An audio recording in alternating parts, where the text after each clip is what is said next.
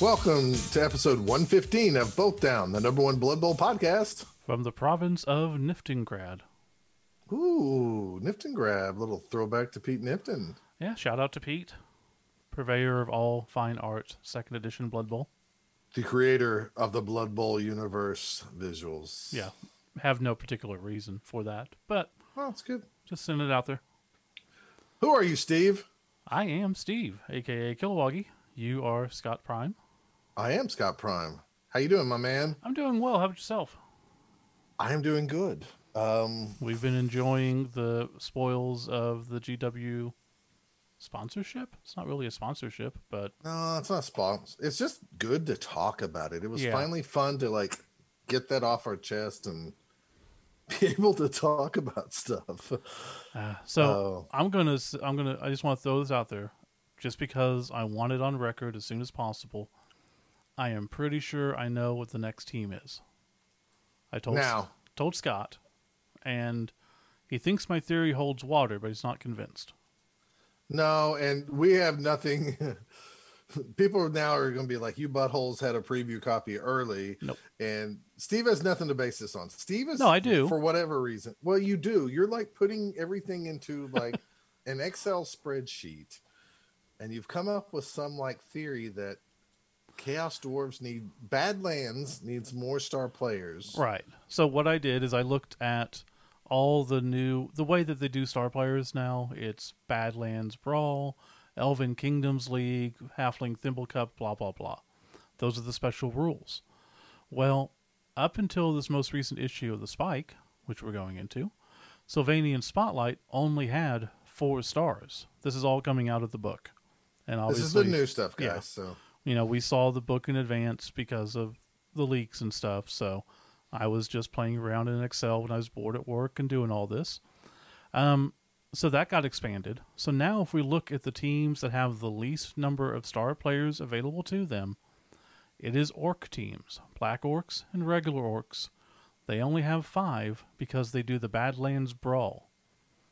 That being the case, I would bet it's going to be the Chaos Dwarves, because they, according to the Team of Legends, get access to Badlands Brawl stars. So that means that they'll add 2 or 3.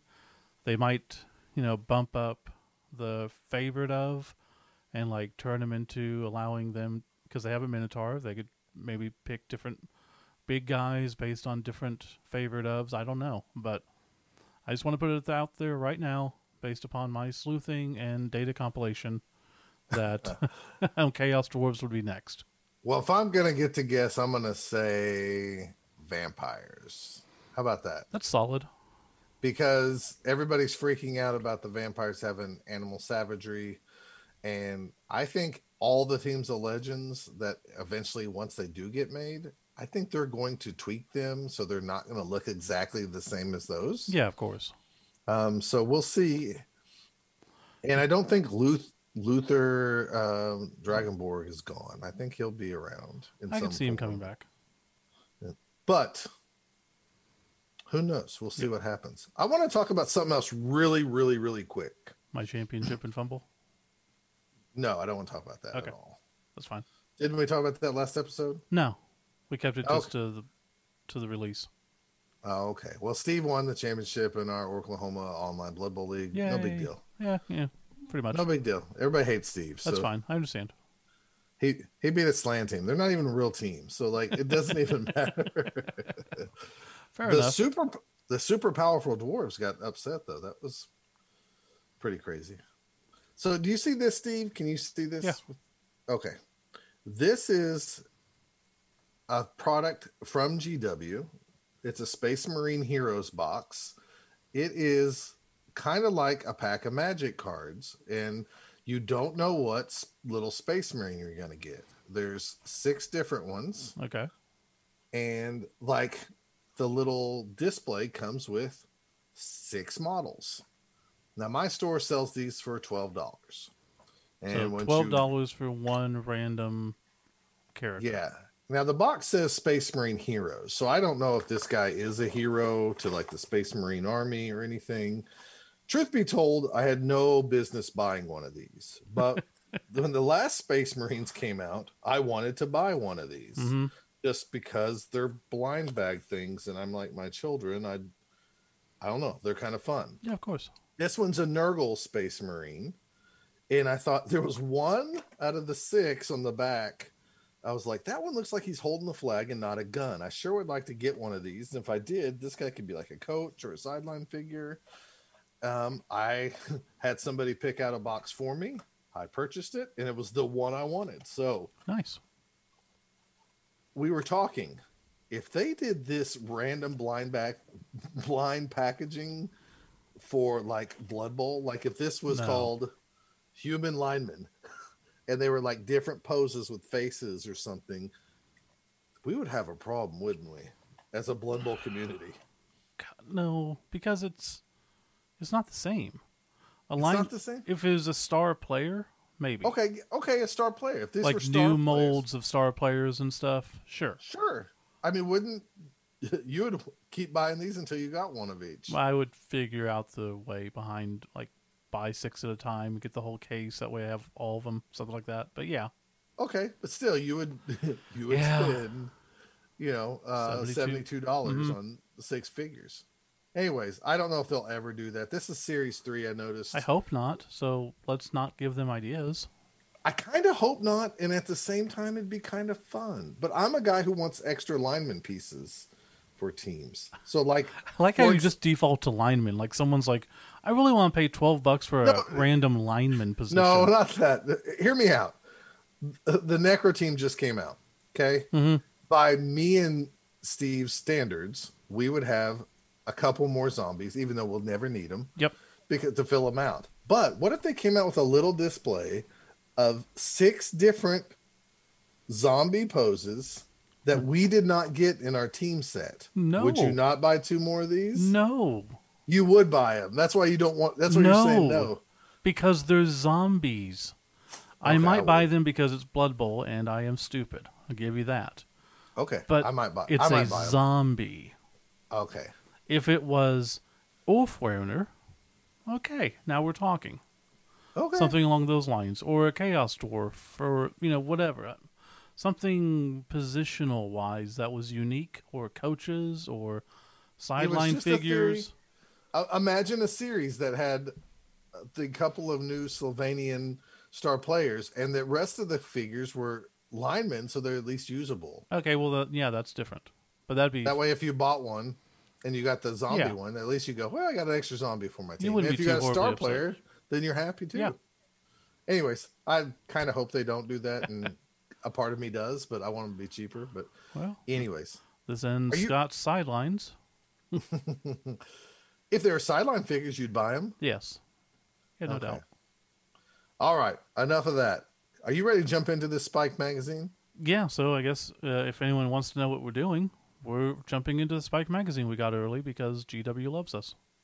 And we love Right. them. And as always, there's no caveats. We can say what we want, and we will. So yeah, let's just go ahead and jump in. All right, we'll be right back.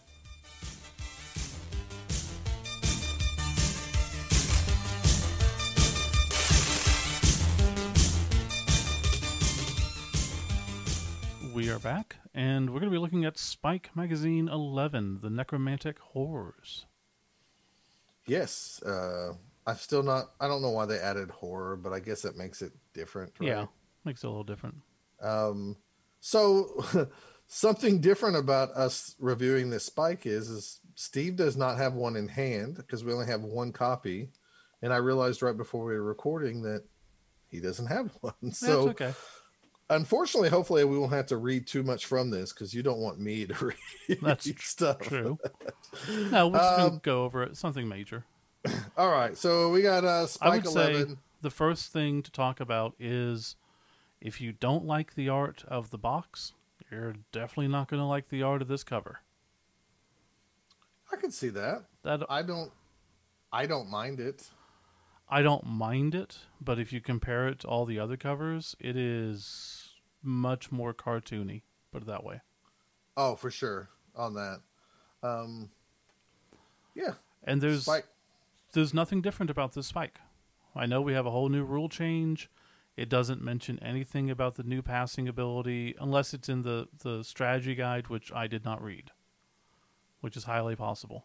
They mentioned, I believe they mentioned passing a little bit. Yeah, but it didn't say it was new or anything. So No, there's no, no no. change to the format. There's nothing like that. It's just another Spike magazine. If I was lost to sea and I walked into the first place I walked into was a GW store and I only saw this magazine, I might not notice that the little Blood Bowl symbol on the cover is now in the new style. Yeah. If I didn't know there was a new edition out, I would just think this is a regular Blood Bowl until I got to like the team layout where it shows the passing stats. So you're right about that. There's nothing on the opening page or inside that says, "Hey, this is Blood Bowl season 2" or anything like that. Get the new rule book here. It doesn't say that anywhere really, except for, well, we'll mention it when we get there. So you open the cover, just like always, they show the players the painted miniatures and their names. So some of the standout names for different people: Karl Borisov for the Flesh Golem, obviously. Boris Karlov, Right. Casper the Unfriendly Wraith, Yeah. Bob the Brain Grimmin, Bobby the Brain Heenan. Maybe. It's a stretch, but I think so. Might be. There's a guy named Brain Strawman, which might have been Braun Strowman. Oh, yeah, that could be. Braun Strowman, the pro wrestler? I don't know. There's one that's a Valga Flesh Chewer. He's a ghoul runner. Yeah. Thrilling Jack, who's just a zombie lineman. I think that might be Howling Jack, but he'd be a werewolf. Well, we have Grawl Wolfie Kessler. He's the werewolf. Yeah, I don't know about that. And then Doran von Rakuv? I don't know. He's the one in the story, the son. Oh, that's right. On the back cover, we got Gregor von Ramargo, so George Romero. Mm-hmm. Johann Scarecrone, Jonathan Crane, Scarecrow from Batman. From Batman. Uh-huh. Norville Rogers. You know who that is? Norville Rogers. You know who that is? As soon as you mention it, I'm going to go like, oh yeah. It's Shaggy. No. Okay. Norville Shaggy Rogers. You're right. So I'm sure there's other puns there that we're missing because we're Americans. Luca Grayfing. I don't know. That's another werewolf. And then Boostone the Spook, who's a wraith. Yeah. I don't know. Like I said, there's got to be something else there, but those are the ones I saw. A lot more pun influenced names here. But the way that we would do it, not... Oh, I'm not bad. complaining. Not the guacamole craters or glottal stop or some stupid stuff like that. No, these are fine. These are like fine. It was just very spooky themed, ways, and they presented in a way that I really enjoyed. Let's see. Page 1 is a little, editorial thing like you get always. It doesn't talk anything, like even a side note that, the new rules are here. It's such a catch-22 because I love that they keep everything in world. But that's to the detriment sometimes. Because like this, it would be nice if there was just a little bit of blurb to speak to us in real talk, like, hey everybody, welcome to the first issue of the Blood Bowl second season. There's been some changes, but, everything's pretty much the same. There's going to blah, blah, blah. Is it really needed? No, it's not. So that's why they didn't do it. But it just seems kind of odd. I think the comic book guys and me and you like that stuff because, we grew up in a time where if you picked up a comic, you're always supposed to let everybody know that this is Wolverine. What he does isn't pretty, and what he has, it's kind of that intro couple of frames. So I think that's what we think about. And we're used to hearing from the editor. I mean, even though this is hearing from the in-house editor in Fluffy. Right. All right. Page 2 and 3 goes into the kind of the necromantic horror teams. It just kind of walks you through, you know, how the kind of origin of it, how they scout talent, the positions of the zombie linemen. Goes into page 4, the ghoul runners, the wraiths, the werewolves, and the flesh golems. And I believe this is the part where it tells you like the very first teams of the necromantic horror teams were just zombies, and then they started adding positions as they go to become more and more competitive. Yeah. Page 5 goes into the necromantic horror team roster. It's kind of, I don't know if it's kind of what you expect or not. But because everything's kind of new, and I keep forgetting, like maybe not everybody, somebody might be listening to this episode for the first time.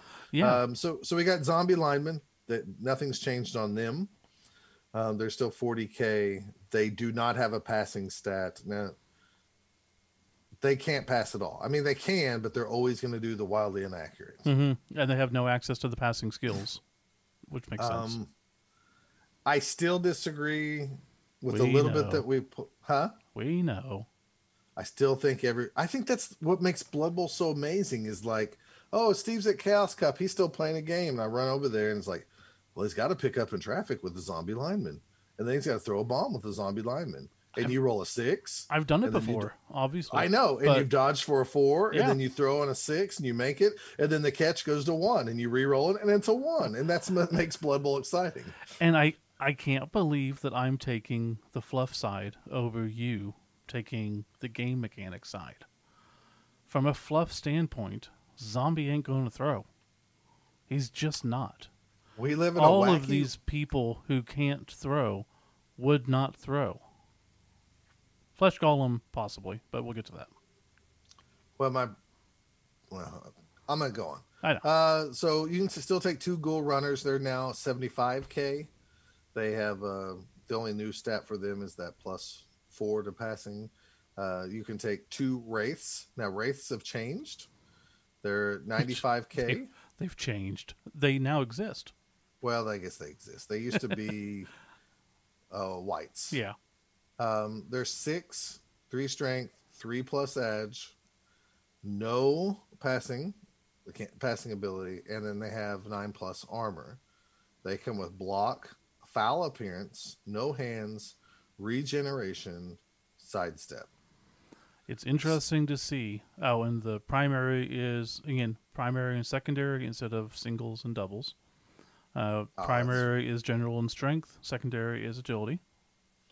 So the races are interesting, and I can tell you from play testing, played with a necromantic team, because I really wanted to see, like, how does a team do when you only have, like, 1 or 2 players, or 4 at max, that can actually throw the ball. Mm-hmm. I never was in a situation where I needed that, but I didn't think I'd like the wraiths.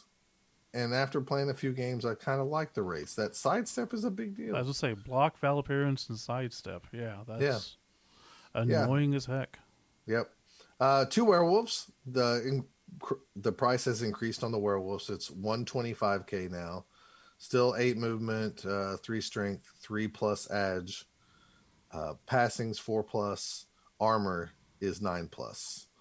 And then primary is agility and general, and then secondary is passing and strength. Still same claws, skills. frenzied regen. Yep. Mm-hmm. And then we got 2 flesh golems. They've increased a little bit too. So they're 115K, 4 strength, 4 movement, edge 4 plus, armor 9 or 10 plus. Boy, it's hard to say all those pluses when you're so used to 9 armor and stuff like that. Yeah, but it's so much better. It's still the same, Scott. It's just worded different. Mm-hmm. Regeneration, stand firm, thick skull. Then they have primary skills. They can get general and strength, and secondary agility. Rerolls is still 70K. Right. No special apothecary. rules. Yeah, go ahead. No apothecary. Right. They can raise the dead.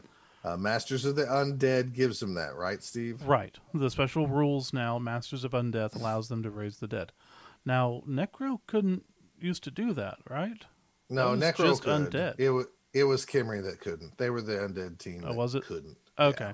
then I didn't play him that often. So And they have Sylvanian Spotlight access to stars. yeah, so if you're not familiar with the new rules for teams now give keywords. And like the special rules for Masters of the Undead says they can raise the dead.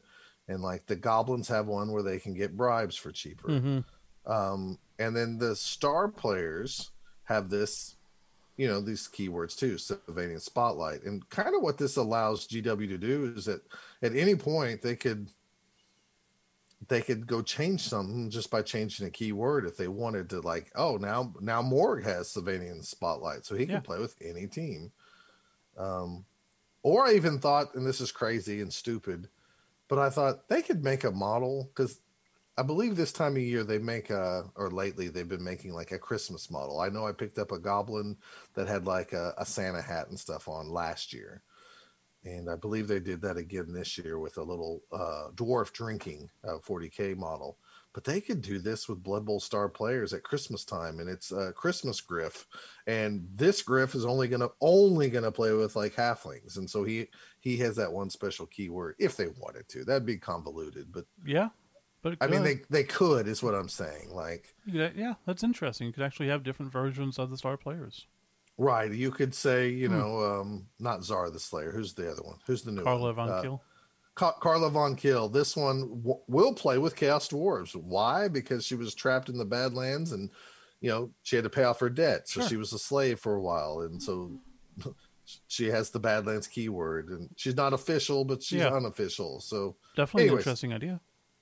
They could do stuff like that. They could even release cards into like White Dwarf magazines that say that. Eligible star players. You ready? Yes. Bryce the Slice Campbell. Well, it's a chainsaw guy that we've seen before in Spike magazines. He was with the Undead. Mm-hmm. Frankenstein.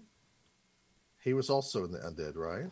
Right, but neither one of them existed in 2020 rules until now.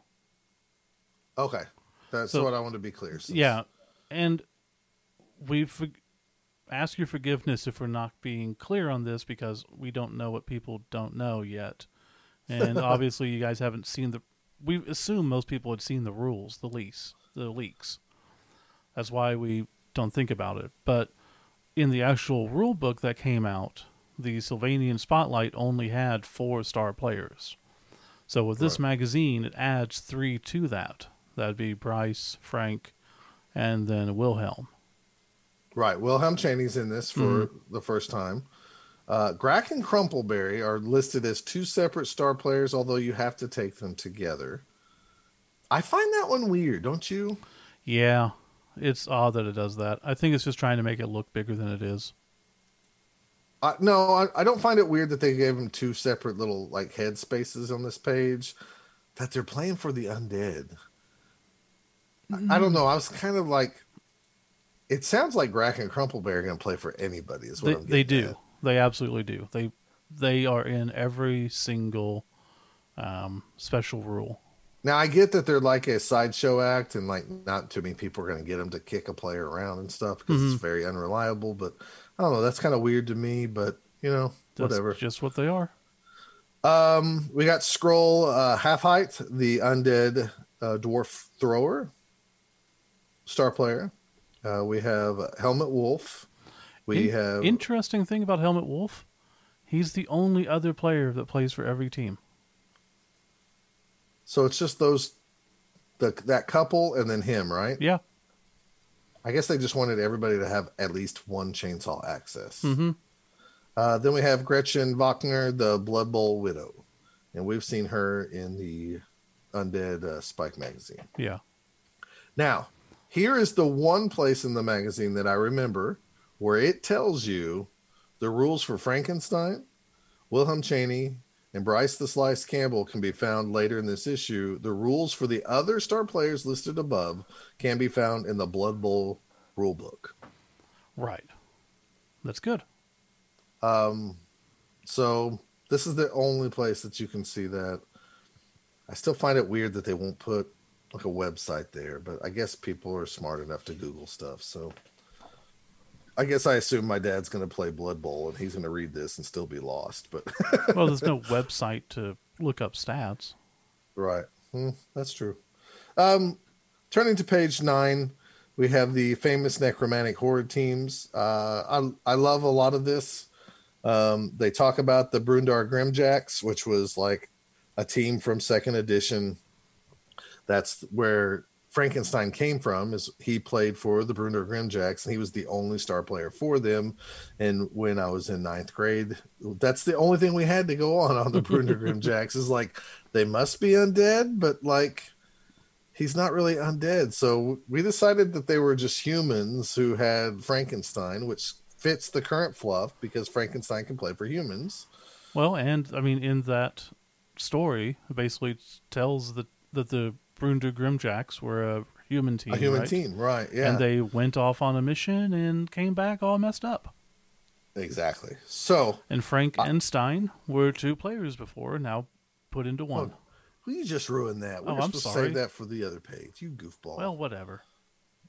Then it talks about the Pumpkin Patch Petrifiers. Another undead team. We have the Werewolfenheim Wanderers that started off as the Wolfenheim Wanderers. And once they introduced werewolves, they went ahead and just changed their name. And wasn't there a second ed team called the Wanderers that was werewolves? There was an Albion Wanderers. Okay. And there was a World's Edge Wanderers, a dwarf team, and a human team. So neither one totally fits, but Wanderers is like a good go-to name. It's like the Tigers. If there's a lot of teams named Tigers here in America, there's a lot of teams named the Wanderers in the old world. Crimson Cadavers is a team that's made up of totally zombies, and the fluff behind them is, they had all white uniforms, and there's so much blood and goop that they just became red. So that's what they're called. I wish they would have given them one werewolf. What's that? I wish they would have given them one werewolf. I do too. And why do you say that? Because of Thriller. Oh, okay. Why do you? Because somewhere it could have been an old Slurp Bowl tournament or something. They had like a Play Pure, or is some rule set in some tournament that we never went to. Yeah. Or maybe it's something we played on Fumble where you had to play all of the lineman character, like all zombies plus a werewolf. Yeah. And I don't know if we did that online. Oh. Didn't we do that? I don't know. Somewhere along the lines, there was alternate rules, and they called that I think they did call that the Thriller team. Now yeah, it's always been the Thriller team. There was a team also that had nothing but thralls and one vampire too. Mm-hmm. So like, I forgot what they were called. They were just called like pure teams or something like that. I can't remember. Okay. That's where I remember it from. And I think you're right. It was called the Thriller team. Page 7, the Wolfenburg Crypt Stealers, which is the team that the box set is named after. It goes into the origin of this team. Now, this is the one with the mayor, right? Yeah. The mayor who... He loved Blood Bowl, and he wanted the team so bad that blah, blah, blah, blah, blah. Right. His son we don't want to get too much into it because we want you guys to read it and enjoy it. That's true. It's good fluff. I enjoyed it. I will say it's good fluff because it matches the team name, and I still remember it. That's a great point. I mean, truthfully, there's been a lot of magazines where we've read stories about the main team, and I couldn't tell you much about them. I agree, and this is one of those team names where I don't hate it. I also don't love it. It's junky. And then it's junky. It's just like it doesn't roll off the tongue well. It's very clunky. Wolfenburg Crypt Stealers. Yeah. I'm assuming that's like Pittsburgh Steelers. Or don't know. Maybe not. Maybe it has nothing to do with it. Just is what it is.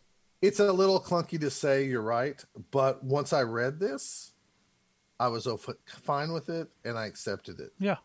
And I didn't hate it anymore. So while it was still both down approved name, it wasn't my favorite team name. Yeah, it's definitely Pittsburgh Steelers, but like I said, yeah.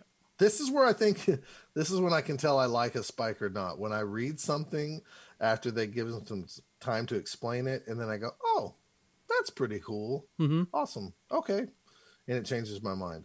Page 9 has the Hall of Fame team of the 2496 to 2497 squad of the Wolfenburg Crypt Stealers. Am I wrong in saying that they don't have the players numbered here? Or You're the one looking at it. Okay. In the past spikes, Yeah. did they have numbers for players? I'm pretty sure, yeah. This one has no numbers. It lists the players, but it doesn't say Luca Fangberg's number 1. Now, it's the first one listed, but it doesn't say number 1, number 2, number 3. Oh, also on page 8. That's the one where they messed up with the Grimjacks, right? Yes. It was talking about a match. Let's see if I can find it here. It should be the one on the bottom left. Yeah, there was talking about the Crypt Stealers make it all the way to the Civilian Nighttime League final in 2485, narrowly missing out on the title by losing 2-1 to the Hellfin Hellions when the Crypt Stealers zombies all got distracted when the referee suddenly dropped dead, beginning a feeding frenzy and allowing the Grimjacks to run in the winning touchdown. Yeah. So they somewhere screwed along that the up. line. Yeah, they screwed that up. It should have somebody corrected something and didn't correct the other spot. So yeah, it happens, but it's unfortunate. Right. So, I mean, that's pretty good though, since that's I think one of the only few things you found wrong. Yeah, well, it definitely is. Like I said, they had no numbers on the players. I found that different. It did say like they had some special rules here for the Wolfenburg Crypt Stealers. They're going to get you, the Wolfenburg Crypt Stealers. See, that's why it doesn't roll off the tongue. I can't say it. Have garnered themselves a reputation as a scary team for anyone to face, something the Crypt Stealer fans love to remind their opponents. Chants of, they're going to get ya, often ring out in any Wolfenburg home game, causing much distress for the opposition. During the opposing team's first turn of any drive, any standing player on the Wolfenburg Crypt Stealers is counted as having disturbing presence skill. It's neat. Cool. But disturbing presence, not foul appearance. Yeah, I realized like when I read this, it was like, that is really freaking awesome. It gives a big advantage. And then I was like, oh, it's just disturbing presence. Yeah. So just, I don't know. It's not that big a deal. It's not as big a deal as I thought. And no, foul appearance would be a big deal. Yeah, that would be really huge. And maybe that's what they meant and messed that up, but I don't know. It's possible. Page 10 and page 11 talk about Frankenstein. And as Steve has already let the cat out of the bag, Frankenstein is 2 players. Do you remember what those players are? Frank and some guy with the last name Stein. You're exactly right. I don't even know if I can find it here. Actually, why don't we not? People can read about it. Franklin Smith and Steiner S. Scottward. Oh, obviously named Scott after me. Steiner. Yeah, it could be Scott Steiner. This I thought was really cool, actually. Yeah, it makes a lot of sense. And it's just a very easy way to make the name make sense, too. Yeah, because, like, we know where they got Frank in Stein from. But now with the in being 2 people that they cobbled together to make one person, I thought this was really cool. Mm-hmm. It was a good, fluffy explanation. It didn't seem stupid or hokey, and it made a lot of sense. Yeah, it made me like it a lot better. I mean, like, I went from Frankenstein, he's a Frankenstein character, I get it, to like, oh, now I really like this guy. He's never been one of my favorites. Now, I've always enjoyed the model and stuff. Yeah. But I've never like been a guy like, oh, I really love that character. So that was neat. Good job, GW, on that. It goes through his career highlights. I thought some of the career highlight things in some of these pages were almost copies and pastes from the stories that they told. And that is one thing that seems very glaring on this issue that we haven't seen before. Is, normally you get the story, and then you get the career highlights, at least like the 4 little blurbs afterwards. And sure, it recants the same stuff, but they word it differently.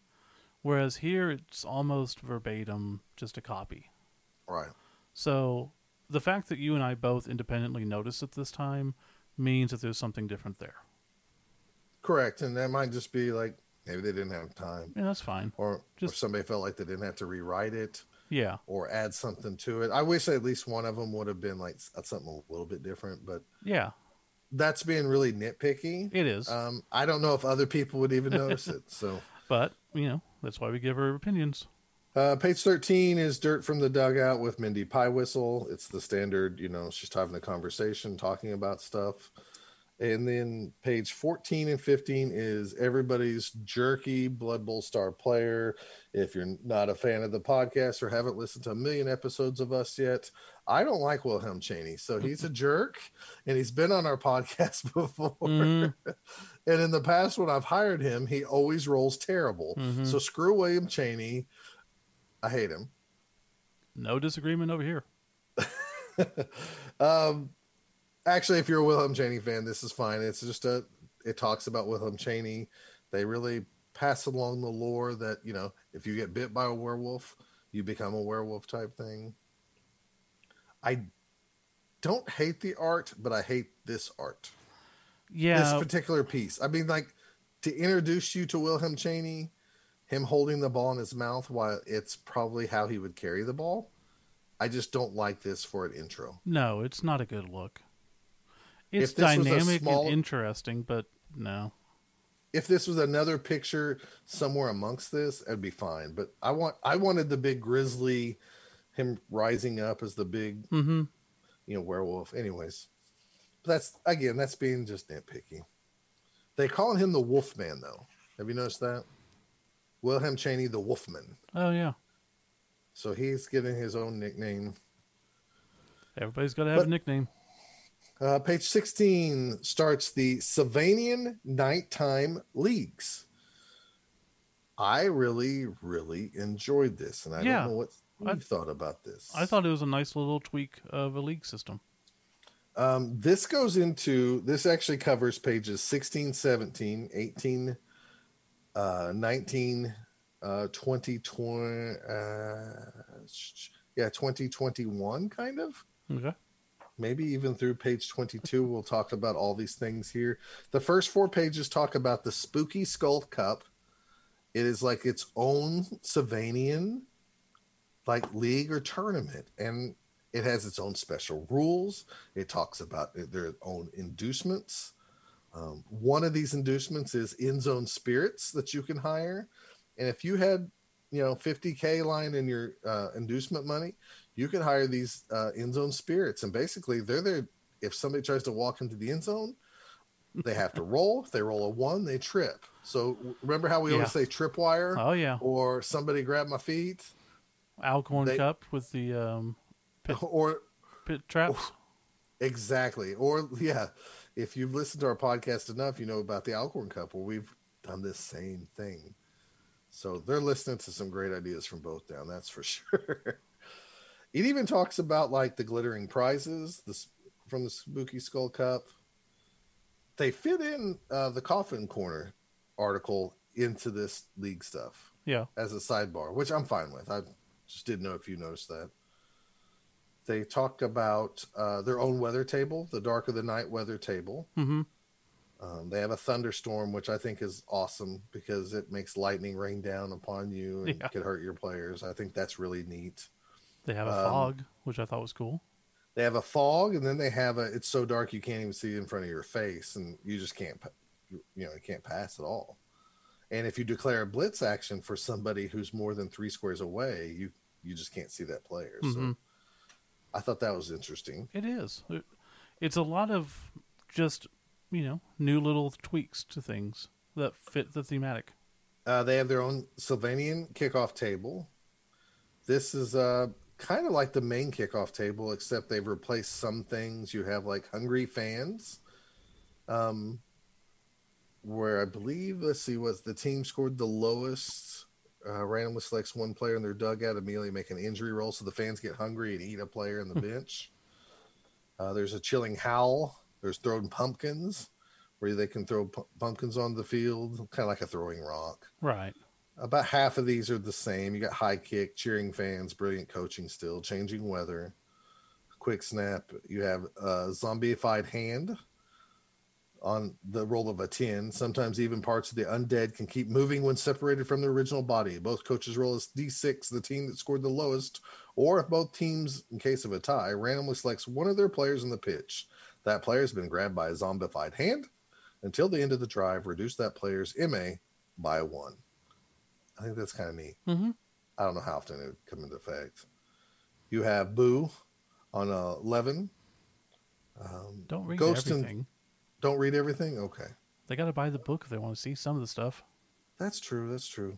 I feel like this has already been released, even though I know. I know we're so used to everything being out already. Like, no, this isn't all out. So, anyways, Boo's obviously the thing that deals with us ghosts and specters, and then there's like the Restless Dead. So you have some different kickoff tables, which is great. They even have additional post game sequence rules, so you can go through these things. You even have. Do you remember this thing where you can like modify your dead people? Yeah. You remember this, Steve? Again, we're not going over every little thing. I want to talk about it so bad. I know. Anyways, you can hire a crappy necromancer to enhance your players. And in some cases, you might get like a mutation on your dead people that they can keep. It is pretty neat. So I do think that's neat. Yeah. On page 21, we have the Necromantic Horror. It actually tells you the rules for the Blood Bowl pitch. I didn't notice that. Yes, on page 21, it tells you the exact rules for the Necromantic Horror Blood Bowl pitch, which I found very odd, interesting. I mean, it's good. I mean, I don't know if this is the exact one if you bought the Necromantic pitch. Yeah, like maybe those rules are different. But if you wanted to play Themey and you bought just this but not the pitch, you would have the rules right here. Yeah, and if you did buy the pitch, then it's much better carrying that book around than having to try to carry whatever, is in the pitch. I definitely agree with that. So that's a nice addition. As long as it's the same. If it's different, then, it's just something extra. I mean, it could be different. I don't know about that. Yeah, and we haven't seen the new pitch yet, so we don't know. There's a little sidebar here of Blast from the Past, which talks about, like, fashion in Slovenia. So it's just a fluffy little article there. Page 22 talks about necromantic balls, the pumpkin ball, the stitched brain ball. These reminded me of Critter Bowl. Mm-hmm. I could see that. Because on the stitched brain ball, you roll a d6, and one of them is a troll brain. And this is exactly what we had for the baby troll ball. The player carrying the ball gains the really stupid trait while in possession of this ball. Somebody's listening. Just saying. If you're going to get ideas from anyone, might as well get it from the best, right? I think you're exactly right. Not to give away all these, you can get an infected brain, a possessed brain, a human brain, a dwarf brain, and an elf brain. The elf brain allows the player. You know what would be kind of cool? What's is that? If they did a ball pack. Like a set of cards that had rules for each ball. Because you know how Blitz Bowl 2 has that? Yeah. It'd be kind of neat to have that for, just for shits and giggles. You want to play with different rules? Here you go. Yeah. Because we all have all those extra balls that, most people don't use. Well, that's true. Elf Brain. A player carrying this ball gains the dodge skill while in their possession. That's kind of neat, too. Yeah. Good stuff there. I like all these additional, like, if you want to use these rules, if you don't, if you want to use this for your Slovenian league, you could. You don't have to. Page 23 is a chat with the rat.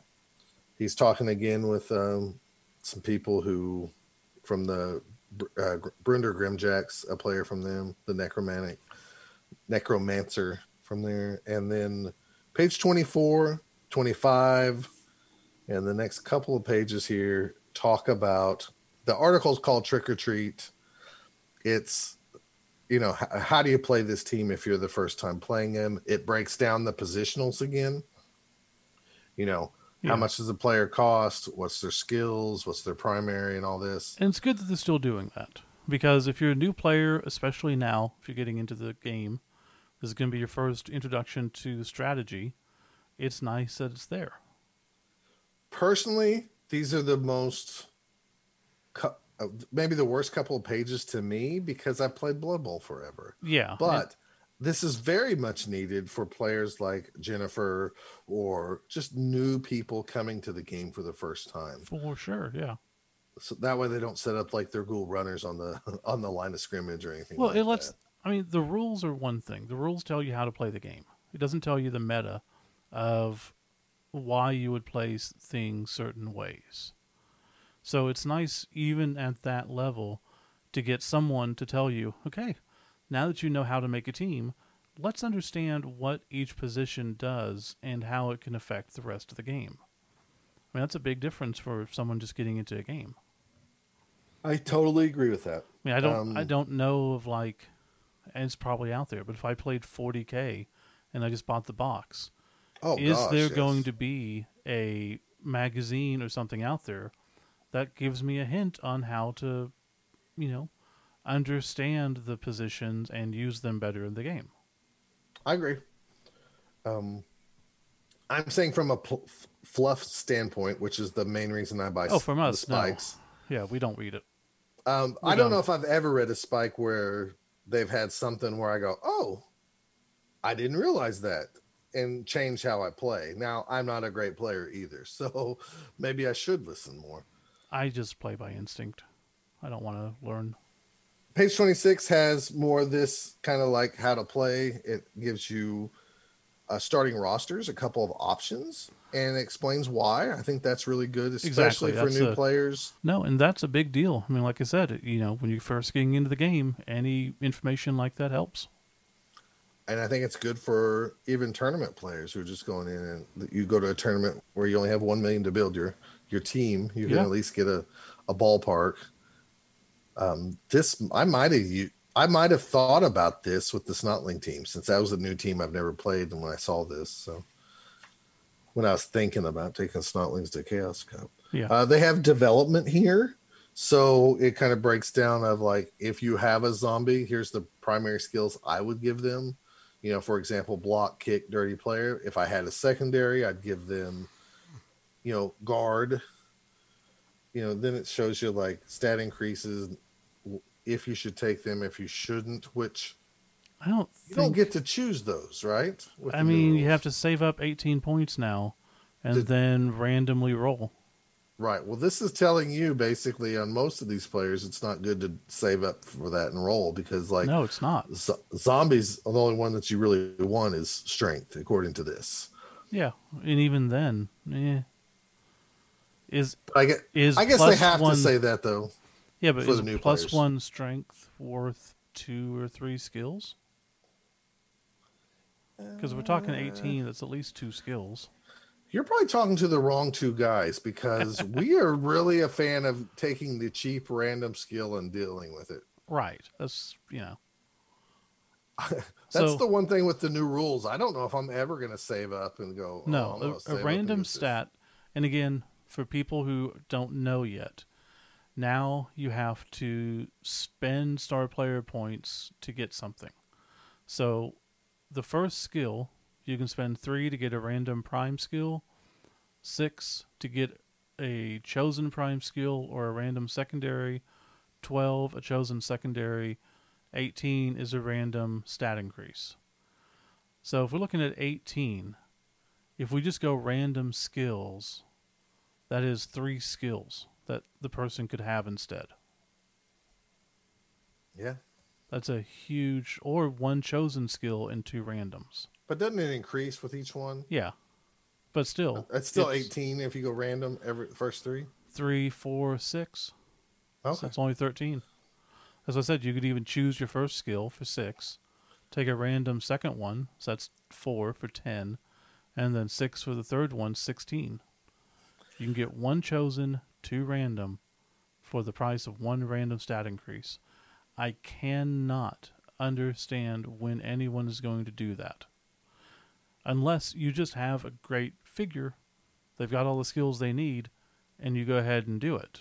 Save for that last skill. Yeah, but Here's the deal. that's a lot, because that last skill, if it's legend, last skill, random stat increase, 50 star player points.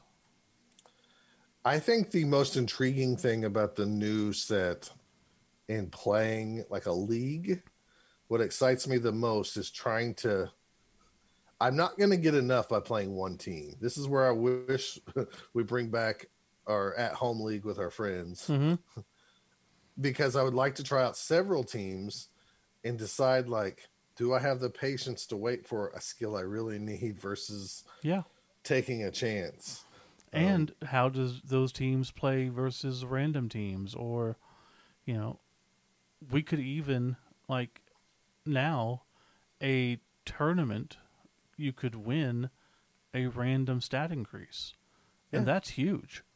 I mean, that just, it takes up one of your slots, your next slot, but that could be huge. And if you get passing and you don't want it, you could just take a chosen secondary skill.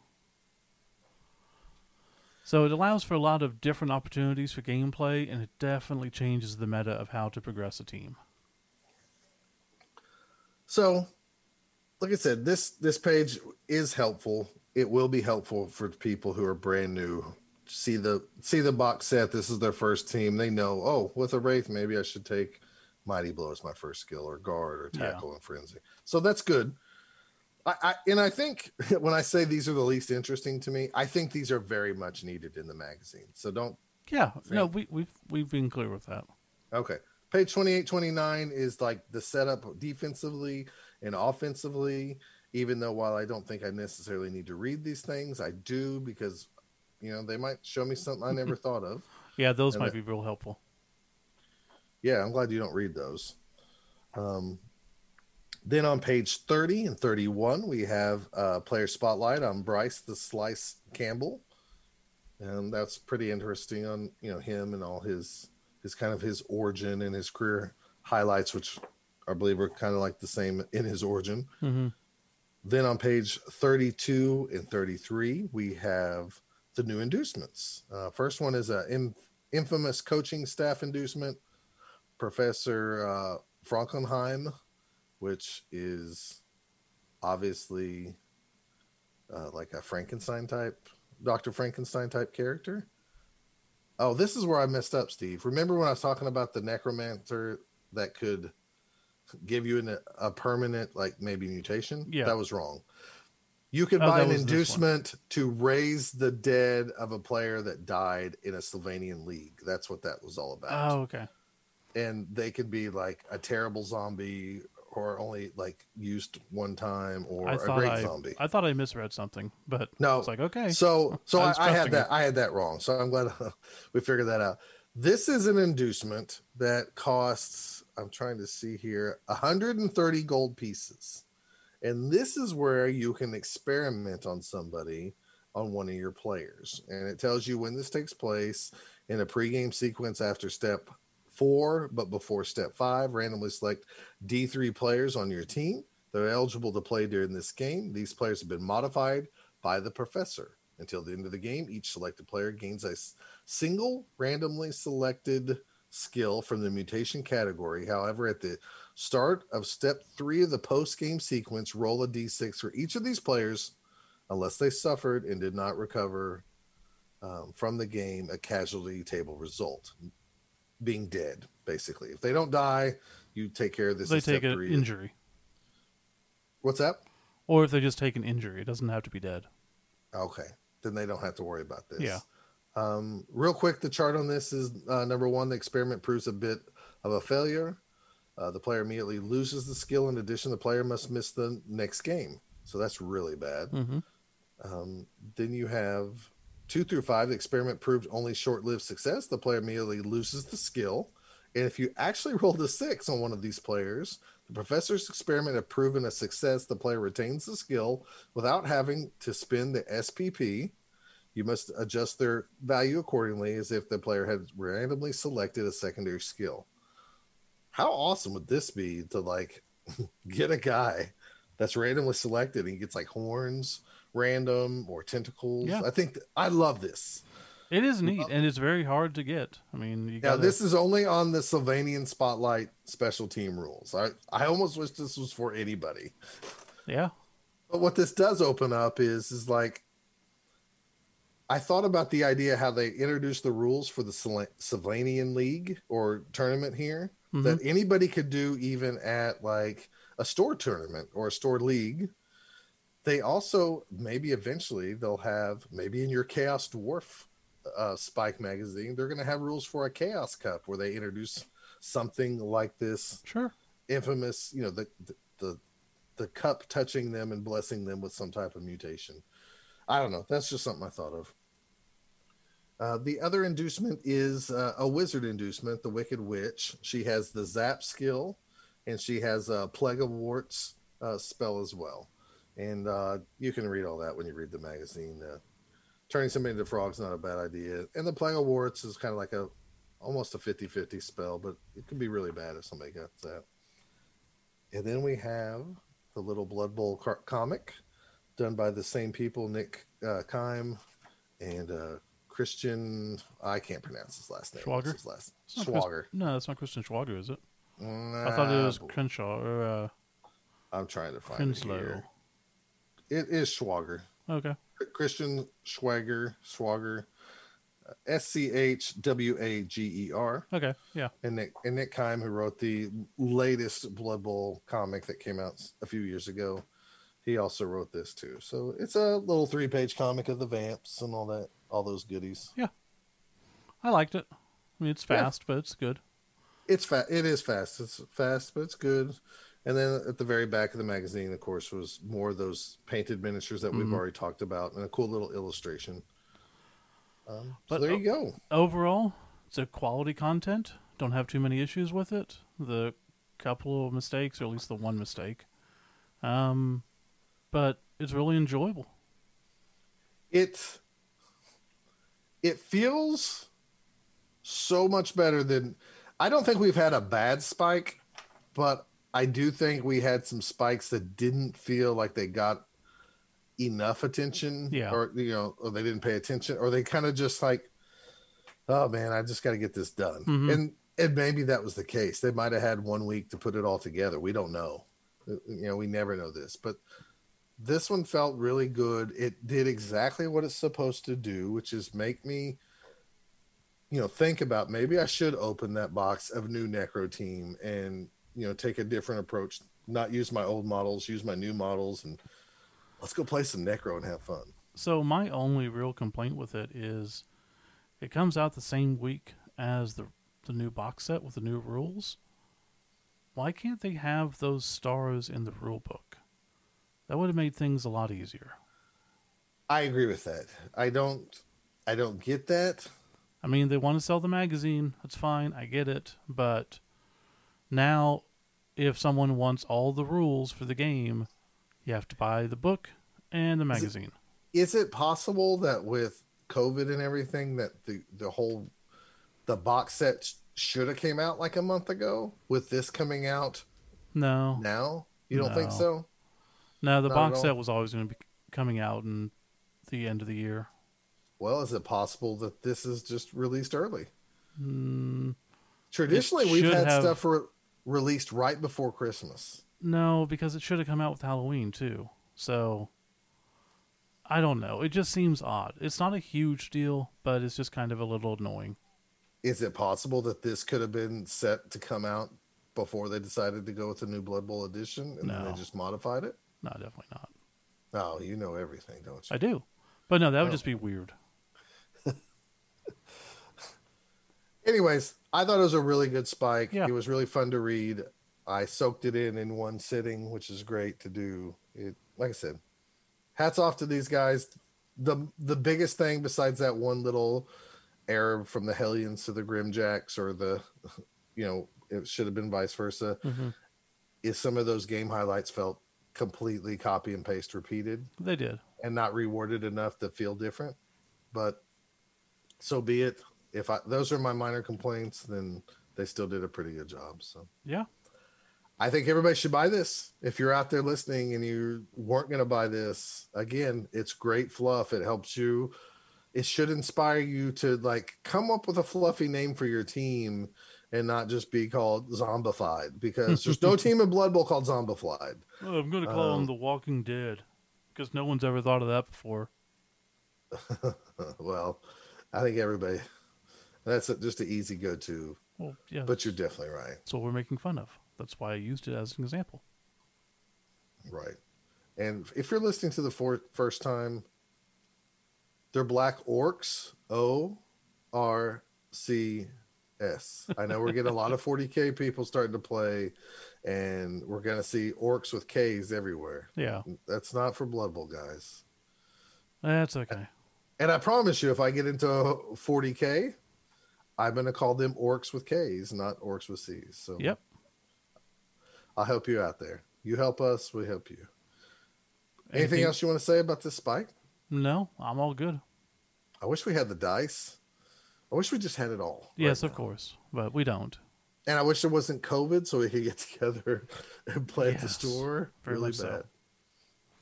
But yeah, so special episode again. I'll leave this, what I was going to say, for shout outs, and we'll be right back.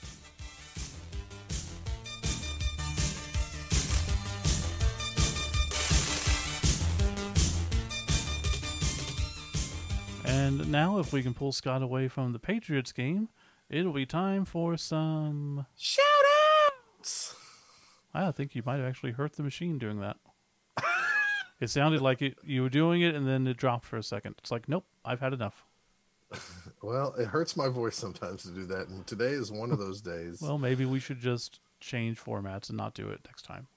Ever again? I think all the new people for the first time listening is going to like really embrace this. With everything new coming out, we might have to do new reintroductions. We could do new everything. Everything. Boy, take it back to one. Take it back to one. We're never doing that. I don't like podcasts that do that.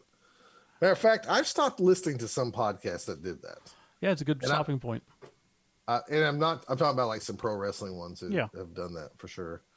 Like I was pretty loyal, and then all of a sudden they go, "We're gonna start over," and I'm like, "Okay, I'm out," because I've always felt obligated, and now I don't. Okay. So shout out to you got, buddy. Again, GW, everyone there. Really thankful that we had the opportunity to see this early and get to review it, and they let us, and that's huge. I totally agree with you. I think the feedback, even though it's only been a couple of days, has been really strong. They really enjoyed the episode. They enjoyed getting information from us, which I find is kind of strange and weird. Yeah. But I'm glad people are like really excited about Blood Bowl, and I know we're going to get quite a few new listeners. So I think getting a new intro is really, maybe that's what we should do for December. Yeah. I'm cool with that. So everybody kind of knows where we're coming from, our background, and, our podcast is about fluff. So like stuff like Spike Magazine is really what we're into. Now I never, ever, ever will play even a Goblin team with I don't care if I win. I'm just going to go try to hurt somebody and get casualties that don't help me earn star player points, because that's cute. No, I'll never do that. Now, Steve might. I will not. I always try to win, but I just love, Blood Bowl in this kind of like not so serious universe, and at the same time, it can be as serious as you want. Yeah. It's a sports role playing game, and that's how we look at it. And if you're listening to us for the first time, you're going to get a lot of that, with this. So I don't know if I have any shout outs really. Do you have particular people you want to talk about? Well, besides GW? Sure. From the land down under, as soon as Blood Bowl 2020 drops, the Western Melbourne Blood Bowl League. Is this Blood Ball? Should be Blood Bowl, I think. Well, maybe it's called Blood Ball there. Oh, it's Blood Ball now. I mean, the toilet's flushed different down there, right? No, that's a false. That's a myth. Oh, man. The Western Melbourne Blood Bowl League will be starting training camps, then kicking off Season 4 in February 25-21. The WMBBL has a new home pitch, local game store, at Guff Werribee. It's a odd name, but it's cool. Good luck to all brand new coaches and returning coaches. We thank you for listening to Both Down Podcast as your preferred Blood Bowl podcast. And that's for our buddy Sean down there.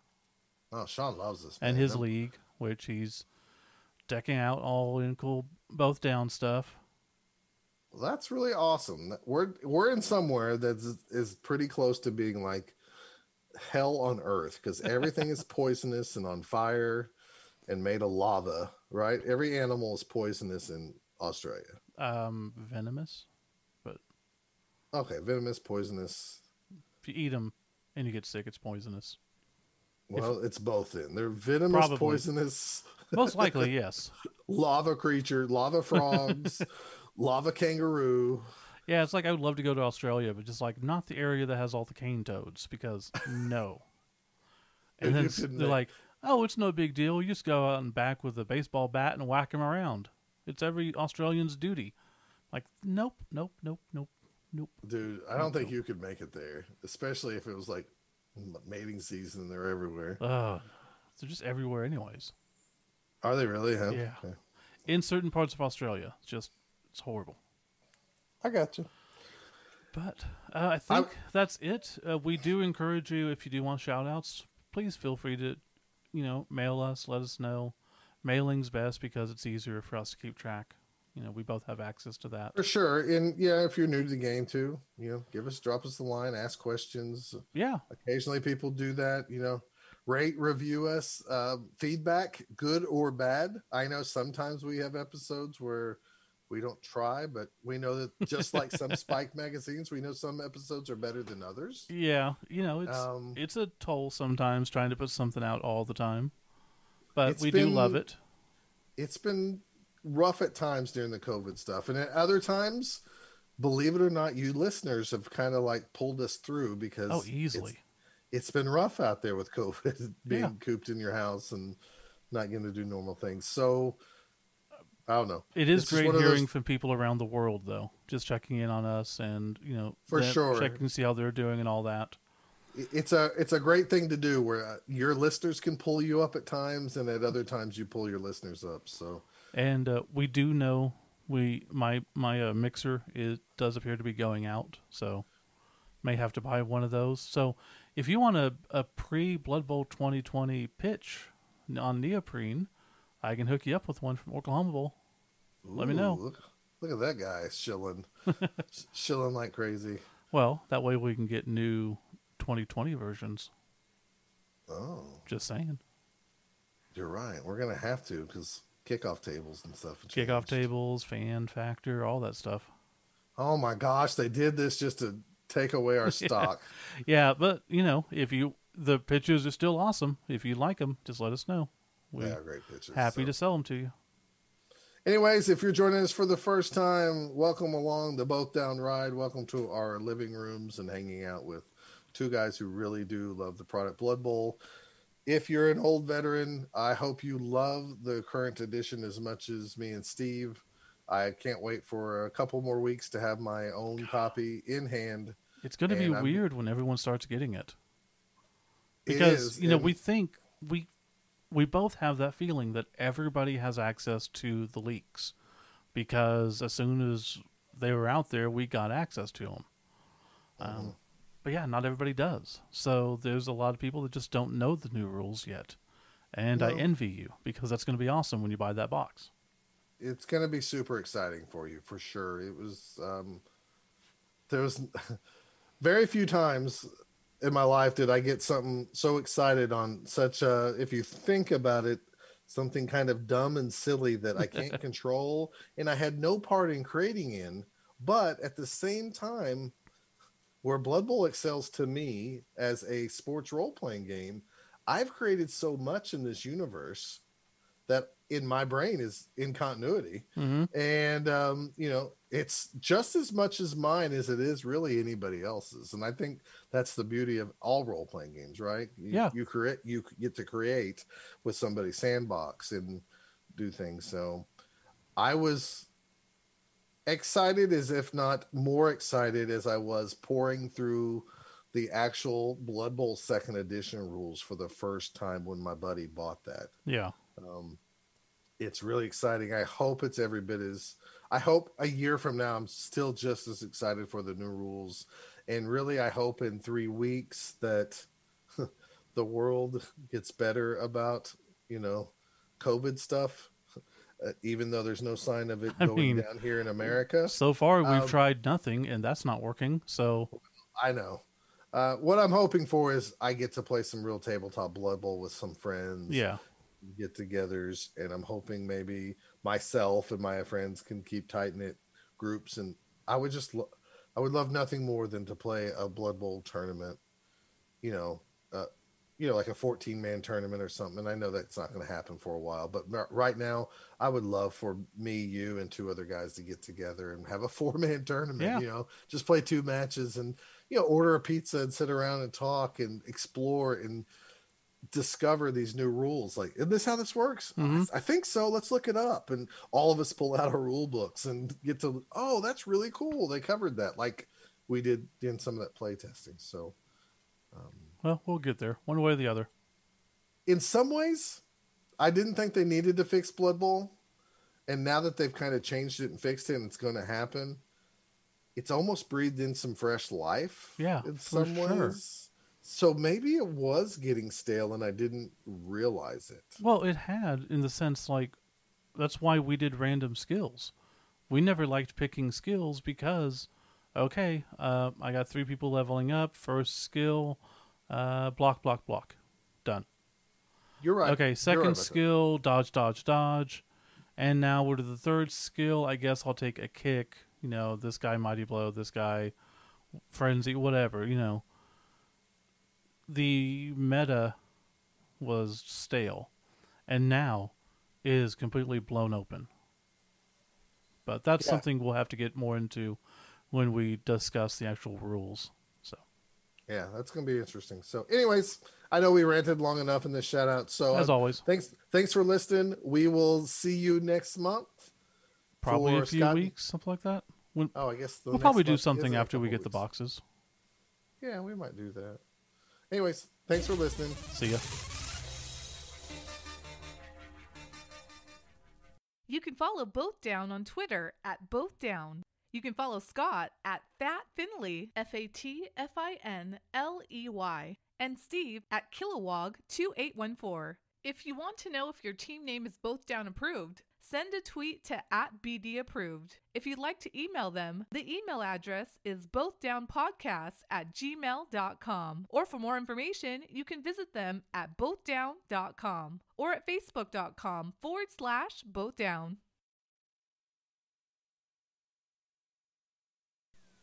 Yeah, I don't really have anything. We recorded the episode fast. Scott messed up the intro because he always does. I don't know why he even listened to it, and I just, out of frustration, I deleted it instead of keeping it because how many times do you guys really want to hear Scott mess up the intro? I mean, it's like every time. So, yeah, I don't really have anything for this, so enjoy.